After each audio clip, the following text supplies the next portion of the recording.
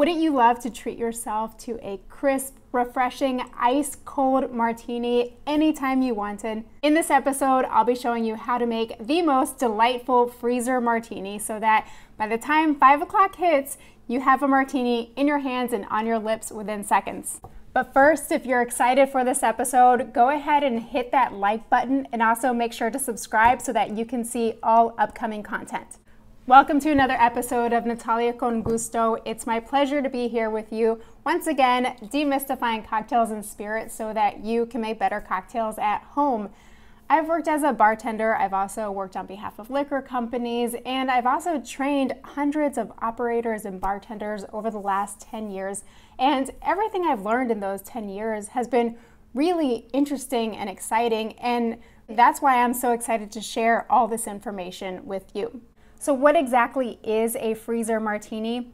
Well, it's your standard martini with a few adjustments, which we'll talk about shortly, but it's been scaled up for multiple servings, and it's also been pre-diluted, and it's been bottled and then stored in a freezer ahead of time. I'll show you how to do all of this. First up is Few Gin. This gin has been made from a whiskey grain mash, and because it's gin, of course, it uses juniper berries, but it also has lemon peel, which will get us those beautiful bright citrus notes. And it also uses bergamot infused Earl Grey tea, which will round everything out just beautifully. For our vermouth, we're using this gorgeous vermouth produced by Rare Tea Cellar. It's a Magnolia Aperitif wine. It's really special because it uses 5 rare teas. The real star of the show here is a Magnolia oolong tea. It's quite gorgeous, and those beautiful floral notes will pair perfectly with the bright citrus notes of our gin. Now, normally I drink a 2-to-1 martini, meaning 2 parts gin to 1 part vermouth. But for this cocktail, because it's going in our freezer, I've made a couple adjustments. As you might already know, alcohol has a lower freezing point than water, which is why when you put a bottle of vodka or gin or whiskey in your freezer, it doesn't freeze. However, the ingredients that we're using here require a lower proof spirit, and because of that, that will bring our overall ABV of our cocktail down. And I want to make sure that the ABV, the proof of our cocktail, is as high as possible without disrupting the balance of the cocktail. Don't worry, I've already done all the measurements for you, all the calculations, so this really will be a no-brainer.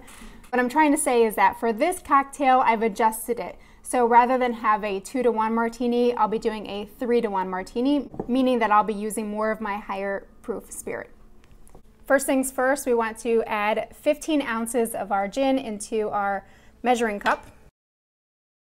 Next, we'll add 5 ounces of our aperitif wine. Just love the smell of that.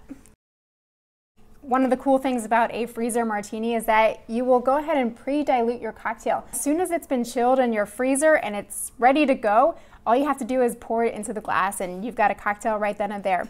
In order to pre-dilute my cocktail, I'll add 5 ounces of filtered water added to my batch. Believe it or not, this cocktail is ready to go. That's really all that there is to it. I'm going to go ahead and taste it just to make sure that I like what it tastes like. Oh yeah, that's good. My cocktail is ready to go inside the bottle. You can use a funnel. Honestly, I don't know where my funnel is right now, so I'm just gonna pour very, very carefully directly into the bottle. And that's really it. That's our bottled freezer martini. It really is very simple. And the great thing about a freezer martini, why I love having them on hand, is because they involve no bar tools, there's no shaking, there's no stirring, and once it's been chilled in the freezer for a couple of hours, it will develop this gorgeous silky texture.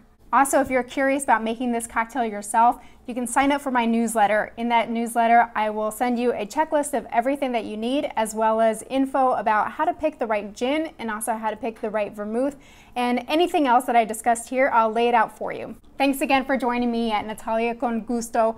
Con gusto means happily, joyfully, or with pleasure, and it was my pleasure to be here with you today. If you liked this video, make sure to comment with a yes in the comments section. Also, make sure to subscribe so that you see all upcoming content, and don't forget to hit that like button.